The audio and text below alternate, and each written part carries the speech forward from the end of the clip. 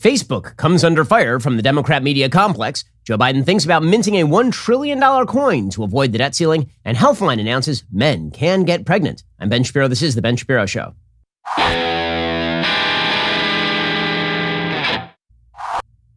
Today's show is sponsored by ExpressVPN. I protect my data with a VPN, so should you. Visit expressvpn.com/Ben. We'll get to all the news in just one moment. Again, here is your reminder. Every time you connect to an unencrypted network in cafes, hotels, airports, etc., your online data is not secure. Any hacker on the same network can gain access to and steal all that personal data. We're talking passwords, financial details, you name it. Plus, your ISP is gathering all this data on you and then selling it off. And they're making money off of that. That's your data. Why not protect it? Today, it doesn't take advanced technical knowledge for a bad guy to hack you. A 12-year-old with some decent hardware could do it, which is why I use ExpressVPN. ExpressVPN creates a secure encrypted tunnel between your device and the internet so hackers cannot steal your sensitive data. Not only is it incredibly secure, it is also super easy to use. You just fire up the app, you click one button to get protected. ExpressVPN works on phones, laptops, tablets, all your devices so you can stay secure on the go. I use ExpressVPN literally every time I go online. It's on my phone, it's on my computer, and all the rest. Secure your online activity the way I do by visiting expressvpn.com/Ben today. That's expressvpn.com/Ben. You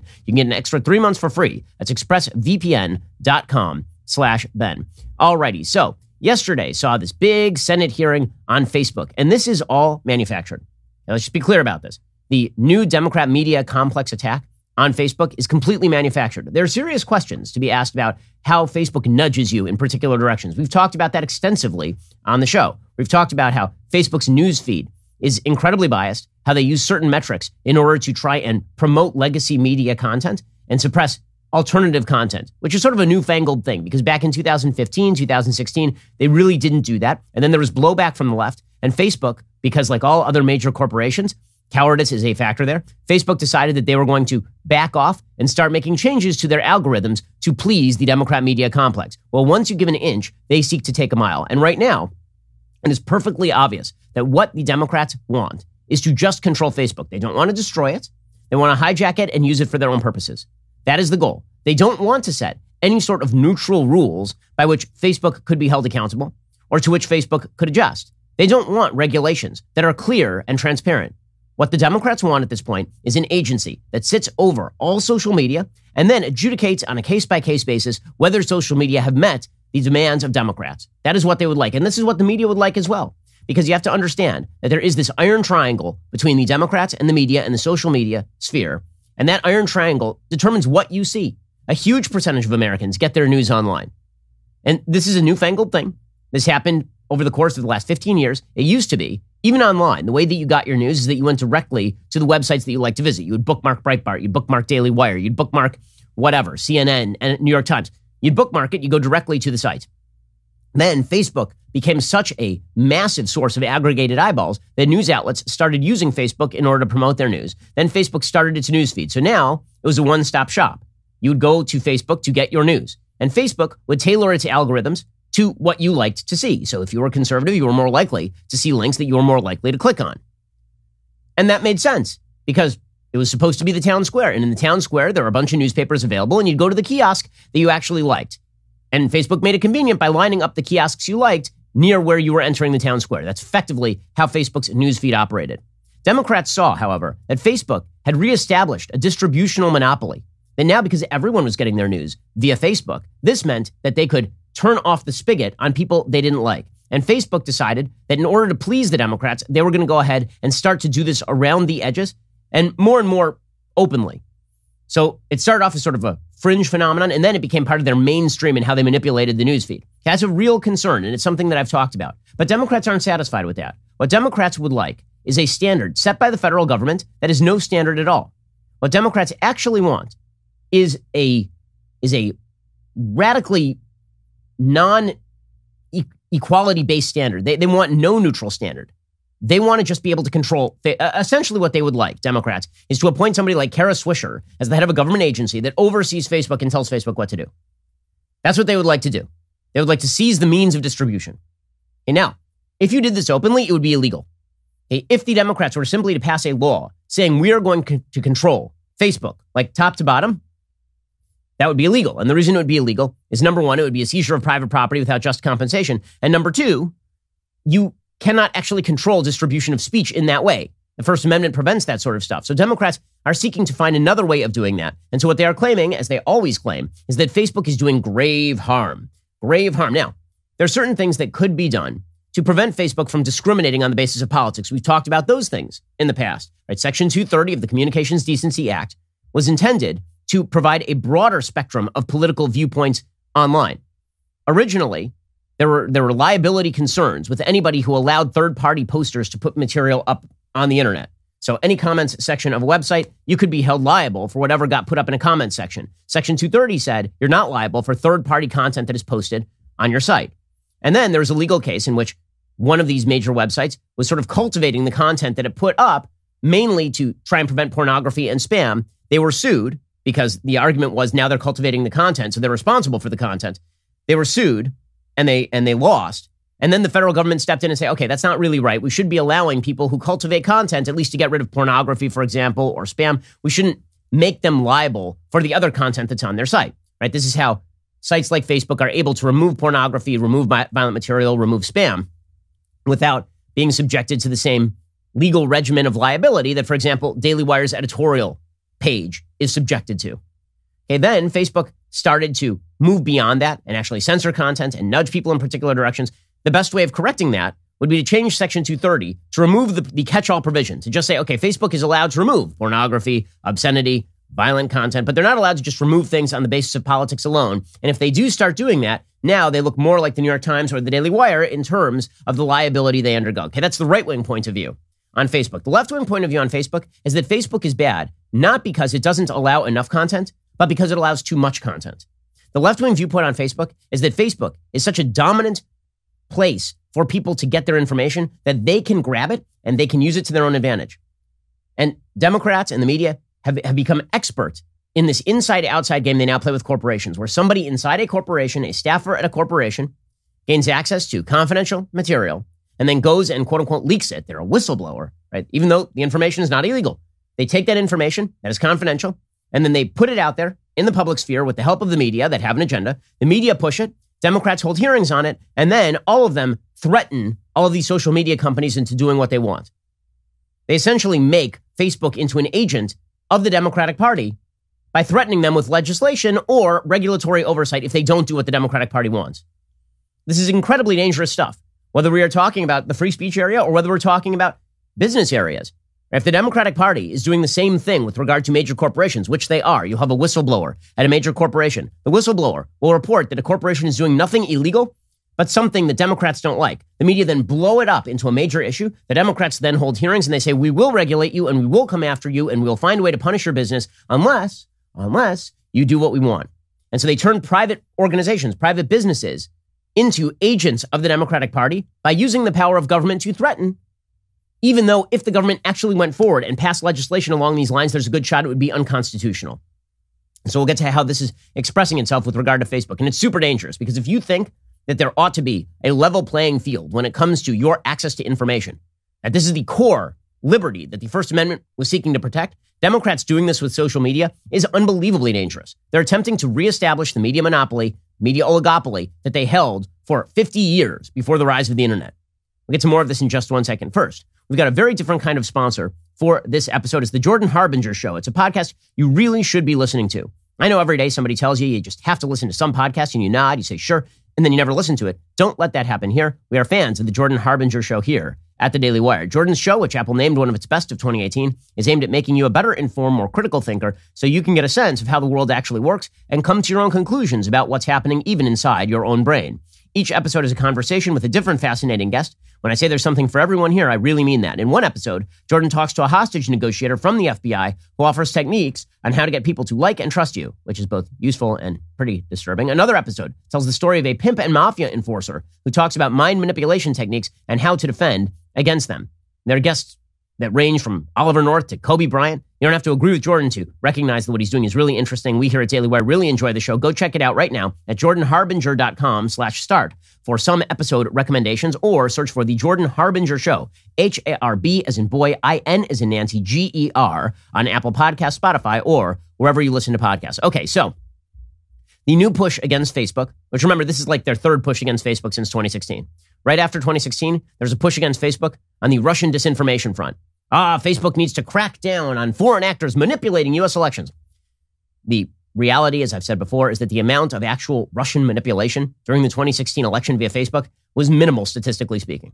Then there was the push in 2018, 2019, that there was too much generalized misinformation being put out there, and Facebook needed to crack down on it. And Facebook reacted both times by trying to placate the Democrats. In 2018, 2019, the Democratic Party demanded that Facebook create some sort of answerability for quote-unquote misinformation, right? They shifted from disinformation in 2016 and 2017 to misinformation in 2018, 2019. And that's when Facebook started to institute fact-checking regimes that were designed to downgrade conservative content and to upgrade legacy media content, because the fact-checkers themselves very often were working for the legacy media. Okay, now we have reached the third stage. This is the third iteration of the attack on Facebook. And this iteration is Facebook is just bad. Facebook is bad because of what they do. So there's this Facebook quote-unquote whistleblower. I say quote-unquote whistleblower because she's not blowing the whistle on anything. She literally is revealing no new information that people did not know. Like, is it information that teenage girls using Instagram may not make them mentally healthier? So by self-polling data, many teenage girls say that Instagram, like 42% say Instagram makes their life better, and only 15, 20% say it makes their life worse. But like, let's face it, pretty much every fashion show ever has made teenage girls' lives worse. Right? Teenage girls coordinating online and viewing pictures of beautiful people and feeling envy and a certain level of bodily discomfort by looking at other pictures of other, and this is true for Facebook, it's true for Twitter. Anytime teenage girls are comparing themselves to some sort of ideal, this is not good for mental health. Frankly, online very often is not good for mental health, period. And that's true for boys and girls. So nothing new is being revealed by the quote-unquote whistleblower. She's a Democratic activist who is working at Facebook, and now she's being celebrated by the media for not saying anything new, but for presumably tearing the lid off Facebook. So her name is Frances Haugen. When I say she's a Democratic activist, what I mean is that it's pretty damned clear she's a Democratic activist. According to the Daily Wire, she has a record of donations to far-left Democrats and a history of raising issues about purported bias while at previous employers. She's working with Democratic operatives to roll out her complaint. She has the same lawyers as the anonymous Ukraine whistleblower, whose allegations led to Donald Trump's impeachment, but who reportedly turned out to be then Vice President Joe Biden's top advisor in the country. So she is a long-time radical leftist. On January 13th, 2020, for example, she gave money to Alexandra Ocasio-Cortez. She's made more than 20 federal campaign contributions since 2016, all of which have gone to Democrats, according to the FEC. She was invited to testify by the Senate Subcommittee on Consumer Protection, Product Safety, and Data Security, chaired by radical leftist Senator Richard Blumenthal of Connecticut. The lawyers that she has are from a group called Whistleblower Aid. The group was founded by Mark Zaid, who previously represented the national security official who alleged Donald Trump inappropriately pressed the Ukraine president on a phone call to investigate whether Joe Biden pressed the country to drop an investigation into Burisma. Hogan's case is pretty obviously being pushed by a raft of people who have been involved with the Democratic Party. The public relations firm of former Obama aide Bill Burton, a company called Bryson Gillette, is providing Hogan with strategic communications device, according to the Washington Free Beacon. Jen Psaki, by the way, worked for Bryson Gillette as a senior advisor until September 2020, with the Center for Humane Technology as one of her clients, according to ethics filings obtained by the Daily Wire. So this lady is really, really well entrenched with the Democratic bureaucracy. So again, the game is this. Find a quote-unquote whistleblower. The whistleblower doesn't blow the whistle on anything. They just say a bunch of stuff Democrats like. Democrats bring the Facebook whistleblower forward. They have her say a bunch of stuff we already knew, but in tones of high dudgeon. And then the Democrats threaten Facebook with vague regulation. And what they really want is to set up a governmental, quote-unquote, oversight body that is designed not to promote any sort of neutral standard that the government could be held to, or that could subject the government to lawsuit, for example. Instead, they just want to have like a specialist who sits over a business. They want to have a shadow CEO at the governmental level. That's the goal. So here is Frances Haugen saying this, right? She specifically asked, okay, if Facebook's a monopoly, why don't we break it up? Right? Is that your contention? She says, no. I don't want them to be broken up. I want heavy regulations. And really what I want is a government agency that sits on top of them. And Mark Zuckerberg has to have a boss appointed by the Democratic Party. I'm actually against the breaking up of Facebook because even looking inside of just Facebook itself, so not even Facebook and Instagram, you see the problems of engagement-based ranking repeat themselves. So the problems here are about the design of algorithms of AI and the idea that AI is not intelligent. I also believe there needs to be a dedicated oversight body, because right now the only people in the world who are trained to analyze these experiments, to understand what's happening inside of Facebook, are people who, grew up inside of Facebook or Pinterest or another social media company. And there needs to be a regulatory home where someone like me could do a tour of duty after working at a place like this and have a place to work on things like regulation, to bring that information out to the oversight boards that have the right to do oversight. What a self-sacrificial whistleblower. She's literally saying, leave Facebook intact, leave it huge, leave it dominant, let it retain market share, and put me in charge of it. Understand that's what she's saying. She's saying there ought to be a regulatory home where someone like me, a quote-unquote whistleblower, can leave Facebook. I was just a product manager, right? They have thousands of product managers. I could be a product man, but instead of being product manager, I'll be Mark Zuckerberg's boss via the Democratic Party in a regulatory oversight body where I could work, right? She literally says that. She literally says I could leave Facebook and then I could move over to the regulatory side and then I could tell Mark Zuckerberg what to do. Understand this is what Democrats want. This is not about being anti-Facebook. It's about being very pro-Facebook so long as Democrats can run it. They don't like the idea of Facebook being independently run, even though Facebook does a lot of the things Democrats want. But this is the point. This is true for business as well. Democrats, when it comes to this sort of stuff, they are economically fascist. Okay? Economic fascism is corporatism. It's essentially the idea that the federal government should essentially control businesses top down in a very detailed manner.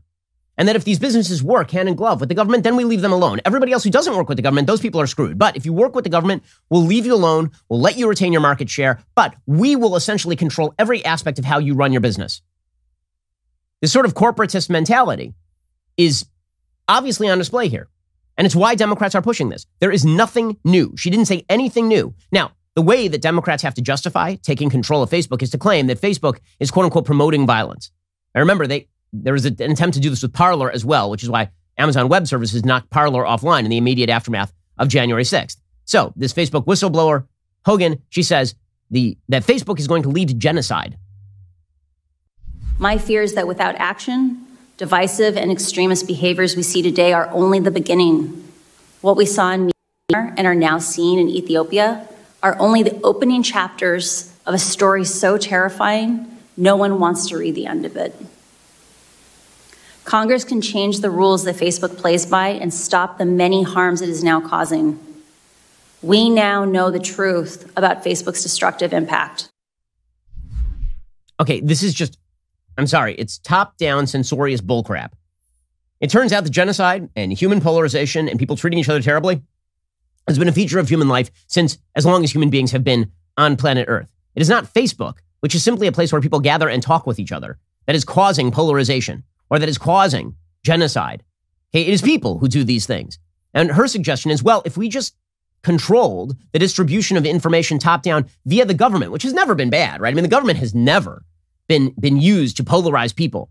The government would never, ever seize control of the means of distribution of information and start promoting propaganda on behalf of one political party that affected how people vote and how people think. They would never do that.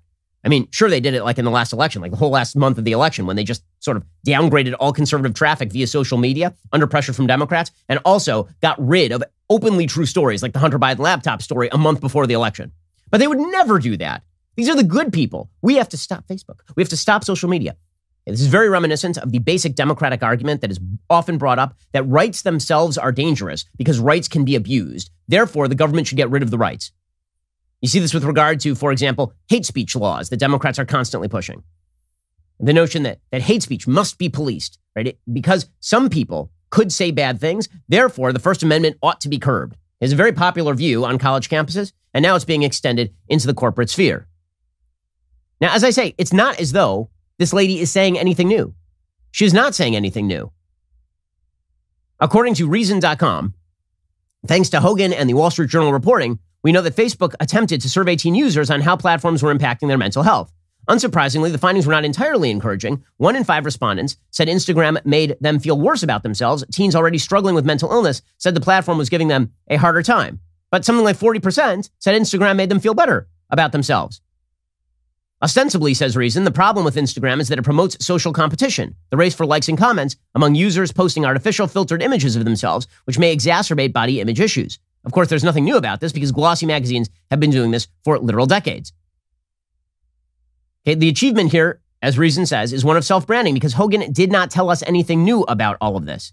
Like anything. As Mike Solana points out, quote, among teenagers in a state of mental crisis, how many are struggling with their family? How many are struggling with their friend group or their crush? How many are struggling in a classroom? So the question of does high school make you want to kill yourself? How many suicidal teenagers would answer yes, emphatically? All of them? Next question. When are we dragging the Secretary of Education in front of Congress to explain why he hasn't solved depression? Okay, and again, this is really just a Trojan horse for an attempt to grab control. That's all this is. For his part, Mark Zuckerberg has responded.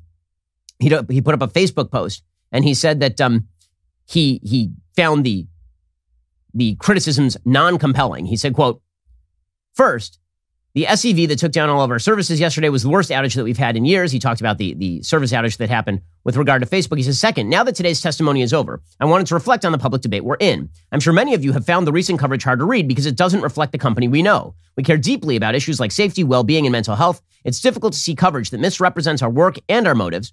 At the most basic level, I think most of us just don't recognize the false picture of the company that's being painted. Many of the claims don't make sense, says Zuckerberg.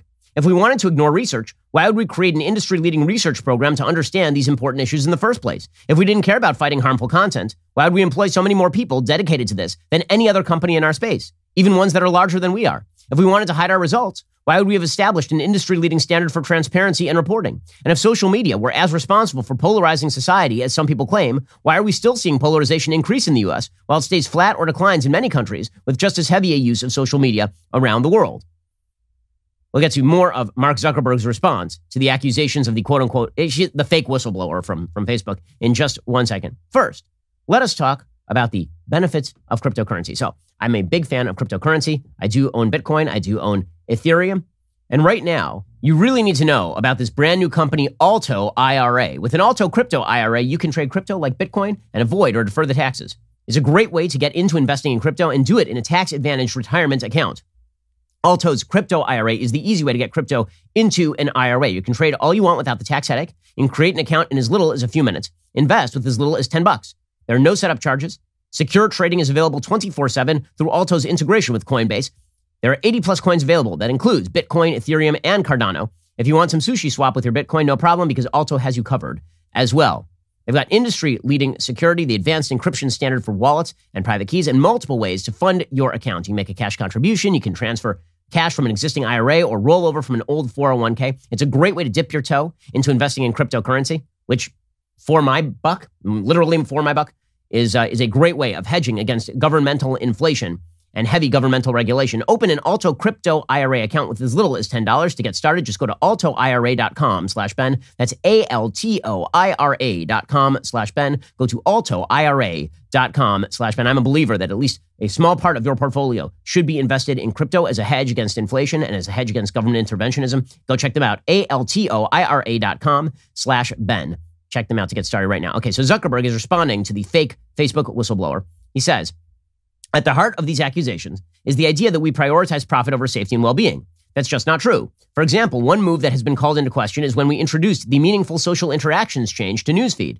This change showed fewer viral videos and more content from friends and family, which we did knowing it would mean people spent less time on Facebook, but that research suggested it was the right thing for people's well-being. Is that something a company focused on profits over people would do? The argument we deliberately push content that makes people angry for profit is illogical. We make money from ads. Advertisers consistently tell us they don't want their ads next to harmful or angry content. I don't know any tech company that sets out to build products that make people angry or depressed. The moral, business, and product incentives all point in the opposite direction. But of everything published, says Zuckerberg, I'm particularly focused on the questions raised about our work with kids. I've spent a lot of time reflecting on the kinds of experiences I want my kids and others to have online, and it's very important to me everything we build is safe and good for kids. The reality is young people use technology. Think about how many school-age kids have phones. Now listen, I actually believe that kids very often should not be given phones by their parents. I don't plan on giving my kids any sort of phone with internet access until they basically hit 17, 18 years old. But that's up to parents. Rather than ignoring this, technology companies should build experiences that meet their needs while also keeping them safe, says Zuckerberg. We're deeply committed to doing industry-leading work in this area. A good example of this work is Messenger Kids, which is widely recognized as better and safer than the alternatives. We've also worked on bringing this kind of age-appropriate experience with parental controls for Instagram as well. But given questions about whether that would be better for kids, we've paused that project. Like many of you, I found it difficult to read the mischaracterization of the research into how Instagram affects young people. As we wrote in our newsroom post explaining this, the research actually demonstrated many teens we heard from feel using Instagram helps them when they are struggling with the kinds of hard moments and issues teenagers have always faced. In fact, in 11 of 12 areas on the slide referenced by the Wall Street Journal, including areas like loneliness, anxiety, sadness, and eating issues, more teenage girls who said they struggled with that issue also said Instagram made those difficult times better rather than worse. And then Zuckerberg makes the mistake. Right? He says that we should really let the government get involved. He says, similar to balancing other social issues, I don't believe private companies should make all the decisions on their own. That's why we have advocated for updated internet regulations for several years now. I've testified in Congress multiple times. I've asked them to update the regulations. I've written op-eds outlining the areas of regulation we think are most important. We're committed to doing the best work we can, but at some level, the right body to assess trade-offs between social equities is our democratically elected Congress. And what I think Zuckerberg does not understand here is that the goal of the Democrats is never to actually regulate. The goal is not to pass a law. The goal is not to create some sort of standard by which Facebook can be held accountable. The goal is to just control Facebook top down. That is the goal. The goal is to take the biggest companies in America, whether you're talking about just the pure corporate sector or whether you're talking about social media, and to have Democrats control every aspect of how work works. This is the reason why wokeness has infused corporations. These corporations know that if they please Democrats, Democrats will pat them on the head and call them good little boys and girls and then give them cookies. And when it comes to Facebook, it's not enough for Facebook to try and serve its governmental masters in the Democratic Party. The Democrats understand that Facebook, being a place where billions of eyeballs are gathered, is a heavy threat to their dominance via legacy media. Right? That is the reason we are doing all of this. The reason we are doing, if there were no Facebook newsfeed, the Democrats would not care about Facebook. This would not be an issue. The reason that the Democrats care about Facebook is because they want to control the news that you see. They want to control the content you are able to access. That is their goal. It's why they're consistently putting pressure on these giant social media companies. The news feed, by the way, represents a tiny slice of Facebook's actual profit. I know this for a fact. The amount of profit and revenue represented by the news feed from Facebook is minute compared to the other areas of revenue. I mean, the vast majority of highly trafficked posts on Facebook have nothing to do with the news. Many of them are like cat memes, right? People sharing silly memes with their friends or ideas with their friends. The reason the Democrats are focused in on the newsfeed is because that's what they care about. And you can see this in how the media are ecstatic over all of this. Robin Given, the senior critic at large for the Washington Post, has a piece today in the Washington Post titled, "The Whistleblower Came to Advocate for Humans Over Algorithms." Facebook needs to be less twitchy. This digital monster that has taught the culture how to overreact and fly off the handle needs to be tamed, regulated, open it up, slow it down, make it more human. A hard intervention is like taking a piece of content off Facebook, taking a user off Facebook. Soft interventions are about making a slightly different choice to make the platform less viral, less twitchy, said Frances Hogan, the former Facebook employee who testified as a whistleblower. Hogan came to offer testimony about the way in which Facebook's profit strategy makes young people's lives worse. Okay, first of all, I just want to point something out. Whenever people on the left talk about the evils of profit strategy, understand that human beings are driven by ambition. They're driven by what is in their self-interest. And whenever people on the left say profit is bad, profit, of course, being simply the marginal increase of value, the risk that you took and that paid off with regard to giving a profit or with regard to giving a product or service to somebody else. When they say profit is bad, the alternative is the government setting the rules. What are the incentive structures there? The incentive structures there are not about pleasing anybody else. It's about pleasing core constituencies and not pleasing consumers, right? Well, if you seek to get rid of profit, what is going to be the actual driving factor in human behavior? The actual driving factor in human behavior is going to be soft societal approval or levels of power and control that you can utilize over other human beings without having to answer to a feedback loop like the market. The reason that profit motive is good is because it is a feedback loop where you learn what people want and what they don't.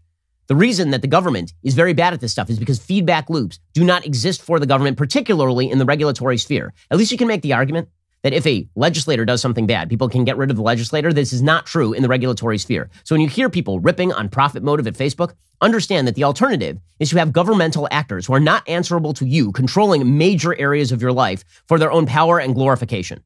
That is the alternative. And that's exactly what the Washington Post would like. Facebook's technology encourages some of our worst and most dangerous tendencies, says this columnist for the Washington Post. For any senator who wanted to argue that the world would be a better place if Facebook had a smaller footprint, Hogan disagreed. Hogan essentially shrugged off the concern that conservative views were being downgraded, saying that this was a digression. Of course, because Hogan doesn't want conservative views up. She doesn't want more speech. She wants less speech. She wants Democrats to control your speech.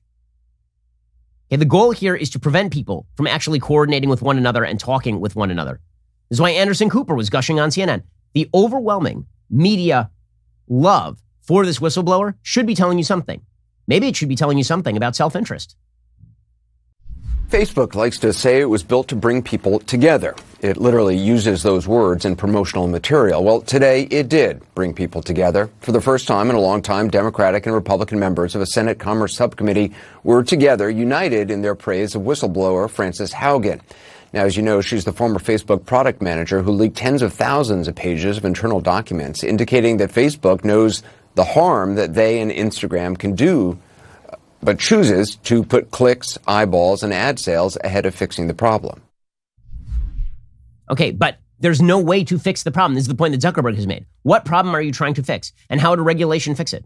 No one has proposed anything other than Frances Haugen saying, literally saying, I should run Facebook. Okay, that's what it comes down to. And the reason that I'm very passionate about this is because I prefer open platforms. My criticism of Facebook is they haven't allowed enough control by the user. They've allowed too much control by the people at the top of Facebook in terms of nudging you. Frances Haugen wants the government to nudge you via the use of Facebook. That is the goal here. And the media are into it. They're into it wholeheartedly because they want their monopoly reestablished. This is a selfish play on the part of the media. This is not an unselfish attempt to protect teenage girls. That's not what the media are into. That is not what they care about. What they care about is preventing the dissemination of information that the media oppose. And by the way, the reason that the media, this is a problem of the media's own creation. If they wanted to reestablish faith with the American public, they could stop being dishonest jackasses. But they're not going to stop doing that. So instead, they're going to try and seize control of, again, how you get your news. We'll get to more of this in just 1 second. And, you know, life is filled with surprises and difficulties. I mean, let's say that you were hired as a lawyer by a major corporation. This corporation was into scientific research, and they thought about what could they do rather than what should they do. And so they decided that they were going to create, let's say, like a giant park. And you're a lawyer for this corporation. And one day you were at this giant park and suddenly the dinosaurs showed up. And so you ran and you were hiding and it was a difficult time for you. You ran into the toilet and suddenly the jaws of a T-Rex began to close around you. At that point, you might think to yourself, wow, I should have gotten life insurance. Well, have you ever had that thought? You should be having it now. Policy Genius can help make that happen for you. Policy Genius makes it easy to compare quotes from over a dozen top insurers all in one place. Why compare? You could save 50% or more on life insurance by comparing quotes with Policy Genius. In fact, you could save $1,300 or more per year on life insurance by using Policy Genius to compare policies. The licensed experts at Policy Genius work for you, not the insurance companies, so you can trust them to help you navigate every step of the shopping and buying process. That kind of service has earned Policy Genius thousands of 5-star reviews across Trustpilot and Google. And eligible applicants can get covered in as little as a week thanks to an award-winning policy option that swaps the standard medical exam requirement for a simple phone call. This exclusive policy was recently rated #1 by Forbes Advisor, higher than options from Ladder, Ethos, and Bestow. Getting started, super simple. First, head on over to policygenius.com/Shapiro. In minutes, you can work out how much life insurance coverage you need and compare personalized quotes to find your best price. Head on over to policygenius.com/Shapiro. Get started right now. That's Policy Genius. When it comes to insurance, it's nice and quite important to get it right. Okay, so as I say, the media are fully invested in the bullcrap Facebook whistleblower who's not blowing the whistle on anything because they want to leverage their power for control on behalf of Democrats. This is why you have Allison Camerata, who's berating the Facebook employees saying, you allowed the big lie to proliferate. You allowed it to what do you mean you allowed it to proliferate? It's an open platform. Facebook is not responsible for third-party content that's posted on Facebook. That's literally the entire principle of Facebook existing. But according to Allison Camerata, it is Facebook's problem and Facebook's fault if people disagree on election fraud. What about democracy? Does Facebook take any responsibility for what happened on January 6th, since it allowed the big election lie propagated by Donald Trump to proliferate on the site? The responsibility for January 6th, I can't be more clear about this than to say the responsibility for January 6th lies with those who broke the law and those in politics and elsewhere who incited them. Okay, the Facebook spokesperson is exactly right. Okay, her name is Bickert. Okay, she's exactly correct. But note, has anyone ever asked CNN, Does CNN bear responsibility for the riots that happened last summer when they were allowing the big lie that police across the country are systemically racist to not only proliferate, but fill their news waves for day after day after day, for year after year, actually? Does CNN bear responsibility for that? Should we regulate CNN on that bit? And CNN, by the way, is an editorial company. And now imagine that CNN weren't an editorial company or just a bunch of people posting stuff. Okay, would they be responsible? Is AT&T responsible for January 6th because some people use the phone to talk to each other? Okay, the goal here is to take control. It is about control. It is always about control. This is why you have Senator Ed Markey, who is an out-and-out totalitarian when it comes to governmental control of business, talking to Frances Haugen and openly threatening Mark Zuckerberg. Here's my message for Mark Zuckerberg. Your time of invading our privacy, promoting toxic content, and preying on children and teens is over. Congress will be taking action. You can work with us or not work with us, but we will not allow your company to harm our children and our families and our democracy any longer. Okay, notice what he says. Our children, our family, and our democracies. First of all, parents have the ability to turn off Facebook and Instagram. Our families, parents have the ability, like this is a parental thing. And then when it comes to our democracy, this is what Markey's talking about. What harms the democracy, according to Ed Markey, is the First Amendment. What harms the democracy is your ability to access sites like the Daily Wire via the Facebook newsfeed. Okay, all of this is just a cover. It is all just a BS cover for the actual seizure of power. David Cicilline, the representative from Louisiana, he's openly saying that Facebook needs to turn over its algorithms to the federal government now. If Facebook comes up with a proprietary algorithm that enhances their business capabilities, they don't seem to think they have to share that. How do you make them share that? Well, I mean, there's a number of ways. You can require algorithmic audits to be sure they're doing what they claim they do. You can require greater transparency for algorithms. You can, permit an agency responsible for looking at their practices, either its impact on competition or on fairness to consumers, are two obvious places.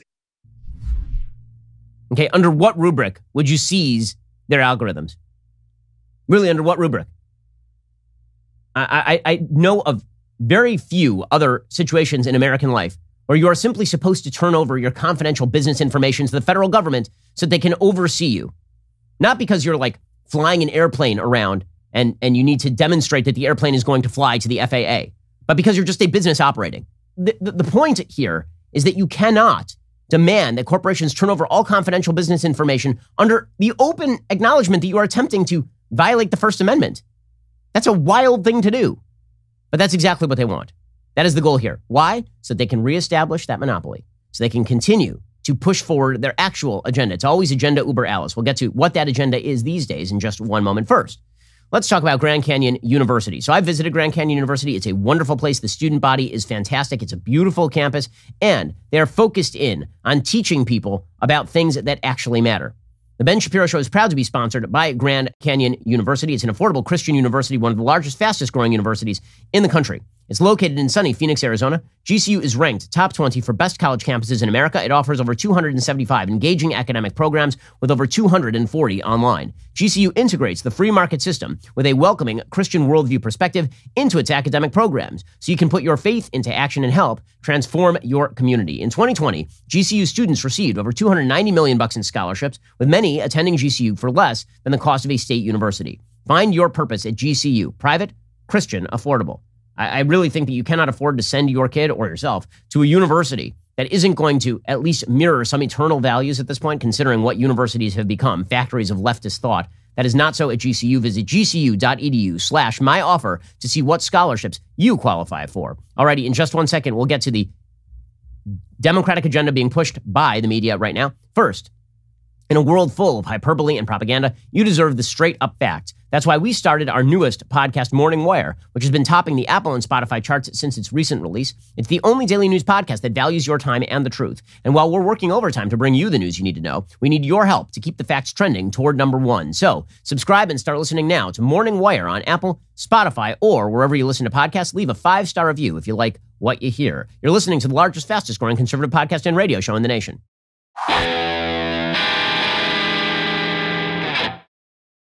Now, the reason that the Democrats and the media want to reestablish the oligopoly in terms of informational dissemination is twofold. One, for the media, market base. They would love control. They would love to maintain their former levels of control, because as the media space fragments and as people start to view podcasts like this one, or start to listen to shows like this one, or start to access the Daily Wire, that means less control over how you get your news and less money for them. And they actually want their narrative to win. And that narrative is so often at odds with reality that the only way their narrative can win is to shut down the dissemination of the opposing narrative. So, for example, you've been hearing that Joe Biden is still in control of things. I'm sorry, Joe Biden is not with us. He has not been with us for a very long time. For like a year, you were told that if you ever questioned Joe Biden's mental health, it was because there was something wrong with you. Okay, Joe Biden is not even speaking English anymore. He is not Englishing. Okay, Joe Biden is not with us. Here is Joe Biden. Again, this is like the middle of the day, guys. This isn't 7 p.m. after he's had a long day, hard at work in the Oval Office or something. This is like 2:50 p.m. Central Time yesterday, and the man is slurring his words and walking into things. When you build a charging station, it's like back in the day when my grandpa worked for the American Oil Company back in the turn of in the 1920 in that area. They went from state to state convincing people that allowed them to put 20,000 gallons of gasoline under the ground. They didn't want them around. I'm sorry, this is embarrassing. It is. You should be embarrassed as an American by this. I know there are a lot of people who are embarrassed by how Trump talked. Yeah, Trump actually completed sentences sometimes. I mean, Joe Biden, I never thought that I would be favorably comparing Donald Trump's rhetorical prowess with a future president. But that's, I mean, Joe Biden, it's like they play Hail to the Chiefs. President Joseph R. Biden. And the corn pops and the rich. Yay! Da-dun-da-dun. Like, what in the hell? What in the hell? It didn't stop there, by the way. The babbling just continues. Like, it feels like you are walking the halls of an insane asylum at this point. They believe they believe they'll win. They'll win the day, and they can dictate their way forward and leave us behind. They're betting, not a joke. They're betting for the first time we won't respond to this inflection point in history, and will fail to rise to the occasion. But you've heard me say it a lot of times. It's never, ever been a good bet to bet against the American people. Never. It's never been a Yeah, here's the thing. The American people see through Biden. His poll numbers suck. They suck for a reason. According to Politico, Democrats who were hoping that the monthly $300 per child checks the federal government started sending to families over the summer would be a winner in the midterms. They won't like the findings of the latest Morning Consult poll. Fewer than half of respondents, 47%, gave congressional Democrats any credit for providing the extra cash. Even fewer, 38%, credited Joe Biden. While half of registered voters support the expanded payments versus 38% in opposition, only 35% want to make them permanent, which is what Democrats are trying at the moment. Democrats just want to cram down the idea that they will give you free money and that you will love it. You will love the free money that they are cramming down upon you. And in order to justify spending all of this money, of course, they're going to claim that the Republicans are obstructionist because Republicans won't voluntarily raise the debt ceiling. Okay, here's the thing. The debt ceiling, right, is a way to pry concessions as far as future spending plans out of the hands of Democrats. That is the goal here. That is what Republicans are trying to do. They're saying, listen, we understand you're trying to pay off the current credit card bill. Also, we are not going to extend you a further line of credit unless you decide that you're going to restructure how you approach the economy as a whole. But Democrats don't want to do that. And here's the thing. Democrats don't even want to be held accountable on all of this. So Joe Biden is fulminating over the debt ceiling. We're supposed to hit the debt ceiling in a couple of weeks. Democrats have every ability today to pass a debt ceiling bill. They can do it literally today. Okay, they can do what is called a vote-a-rama, and they can do it today. But Joe Biden is trying to blame this on Republicans. He's saying that it's Trump. Well, the big problem here is that Trump was a big spender. As I recall, all of the spending done last year was a bipartisan affair, including Democrats. All of the spending done this year was a completely partisan affair with not a single Republican vote, so far as I'm aware. Here is Joe Biden here ripping on Trump. The reason we have to raise the debt limit is in part because of the reckless tax and spending policies under the previous Trump administration. In 4 years, they incurred nearly $8 trillion. In 4 years, $8 trillion in additional debt in bills we have to now pay off. That's more than a quarter of the entire debt incurred now outstanding after more than 200 years. Okay, And then Biden continues along these lines and gets catastrophic. Well, it's going to be the end of the establishment. We're going to. Here we go. Not only are Republicans refusing to do their job, they're threatening to use their power, to prevent us from doing our job, saving the economy from a catastrophic event. I think, quite frankly, it's hypocritical, dangerous, and disgraceful.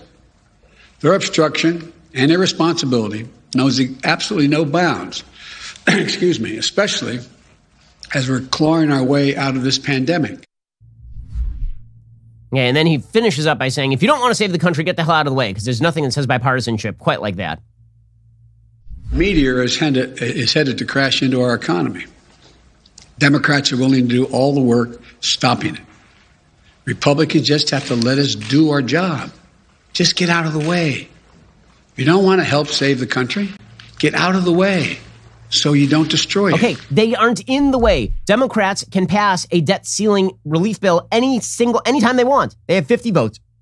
They can do it via reconciliation. Joe Biden doesn't want to do that because that would involve a quote-unquote vote-a-rama. Okay, vote-a-rama is where the Democrats have to vote on a bunch of separate issues, and they all have to be on the record voting for those separate issues. Biden doesn't want them on the record, so he's angry at Republicans. That's all this is. The media would love to be able to cram down narratives like that one without anybody being any the wiser. That is the end goal here.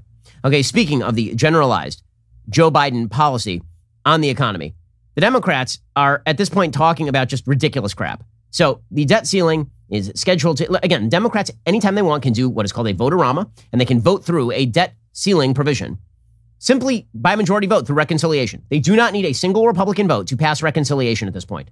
That's it.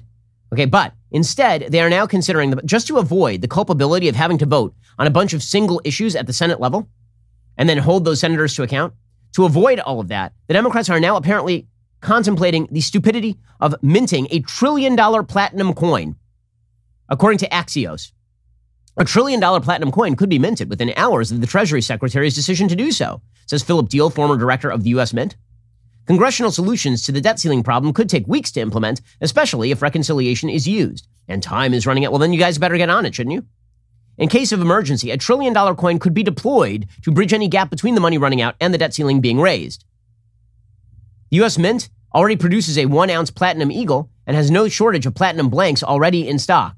So first of all, I'm just looking forward to the Netflix film about the ragtag group of diverse criminals who steal the $1 trillion Fed coin that has now been created in order to pay off our ballooning national debt. Apparently, a coin could be struck in minutes at the West Point Mint, and then it would be physically deposited at the New York Fed. And voila, you have bought yourself the equivalent of $1 trillion increase in the debt limit without any impact on inflation. Well, I mean, there is some impact on inflation, considering that when you start minting coins in order to pay off the debt, which is what you're talking about right here, the idea being that we'll backfill all of this later and then take the $1 trillion coin out of circulation. When you start doing that, you are leading the way to, what if we just print more money? What if we actually just physically print more money? That's clearly this is why people have been hesitant to do this in the past. But according to the Democrats, the real idea here should be to get rid of the debt limit entirely. Entirely. Here's James Clyburn making that case. We have some archaic rules that we need to just get rid of.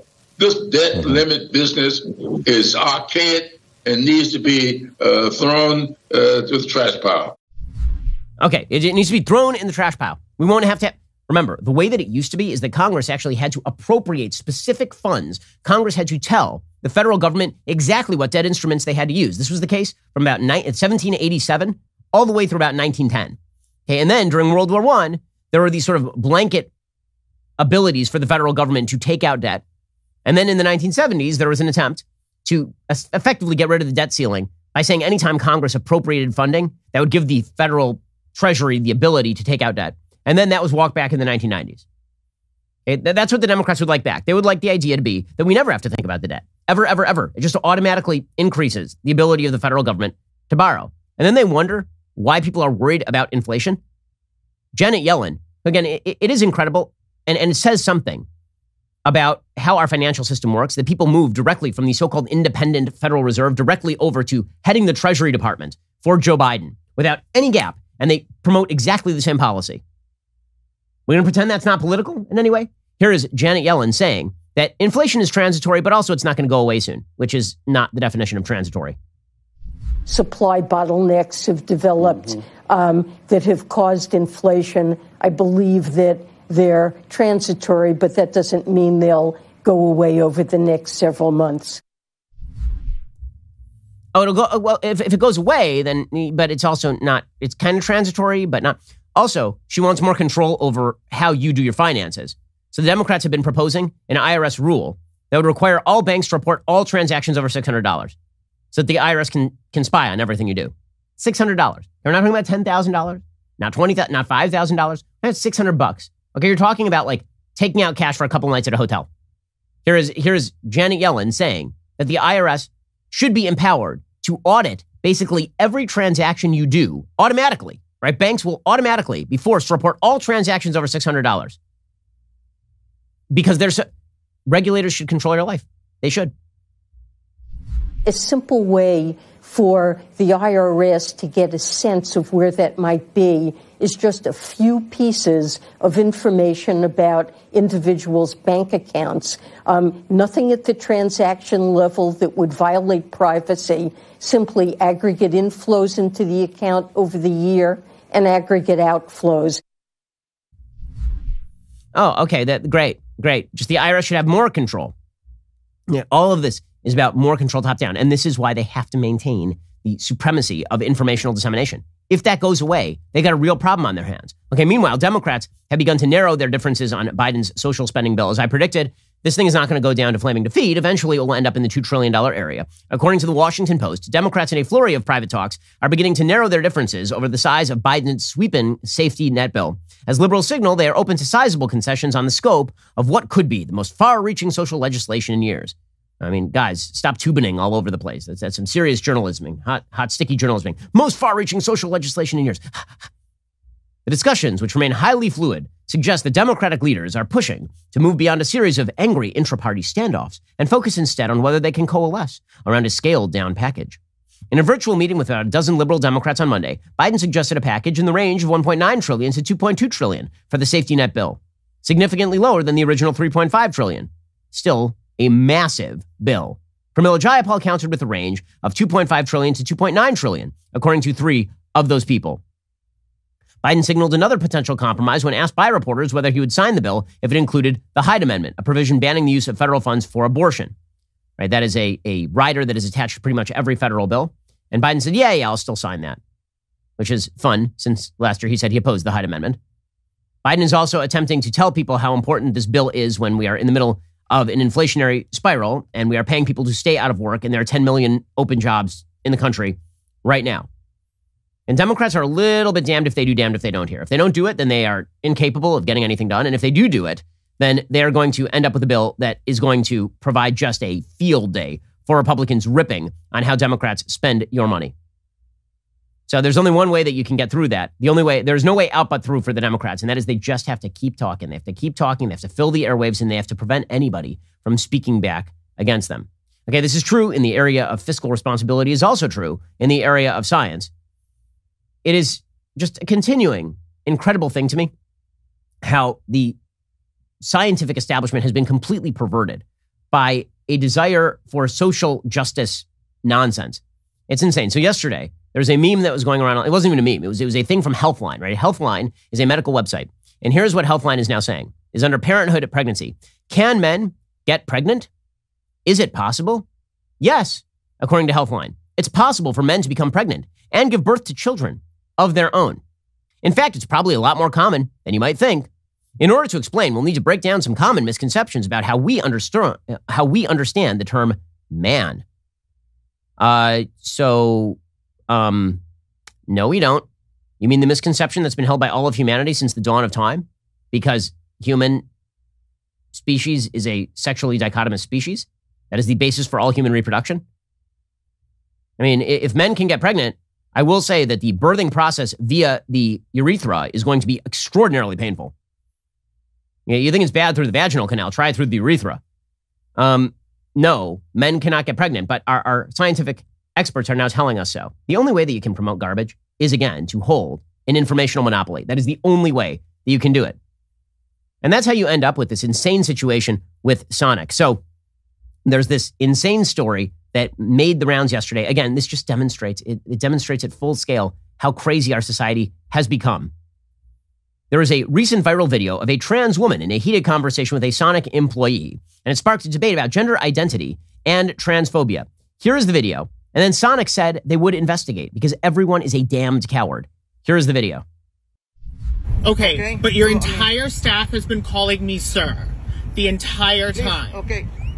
What about me looks like a sir right now? If them call you a sir, I don't know what they did then.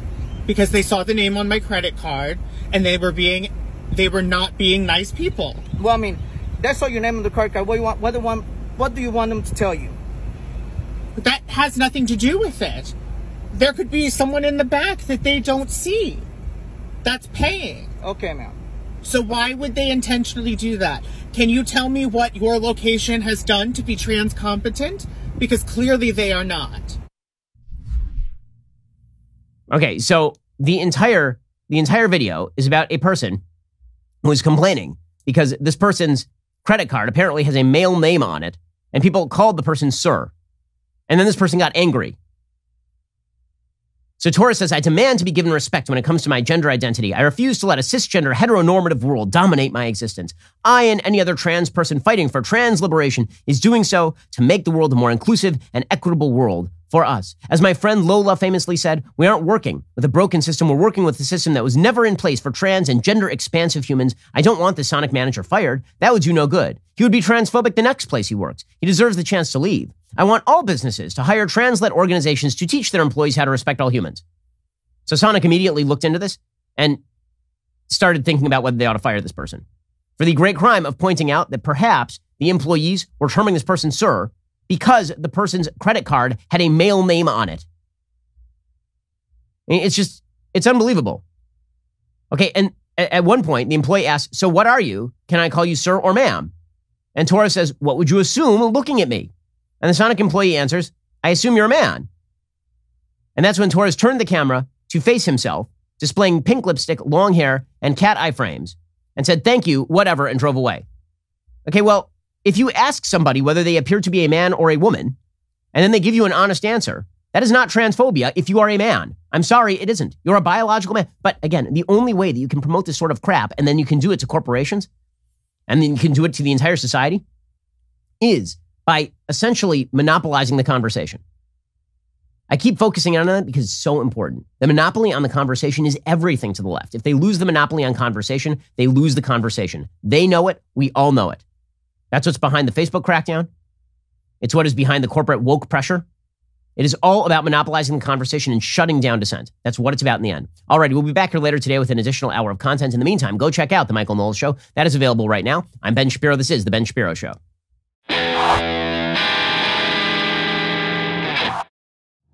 The Ben Shapiro Show is produced by Elliot Feld. Executive producer, Jeremy Boring. Our supervising producer is Mathis Glover. Production manager, Pavel Wydowski. Associate producer, Bradford Carrington. Host producer, Justin Barber. The show is edited by Adam Sayevitz. Audio is mixed by Mike Coromina. Hair and makeup is by Fabiola Cristina. Production assistant, Jessica Kranz. The Ben Shapiro Show is a Daily Wire production. Copyright, Daily Wire 2021. An Australian state has citizens sending selfies to the government to prove they haven't left their homes. The CDC floats another virtual Thanksgiving, quote unquote, and most millionaires don't want to leave money to their lazy kids. I don't blame them. Check it out on The Michael Knowles Show.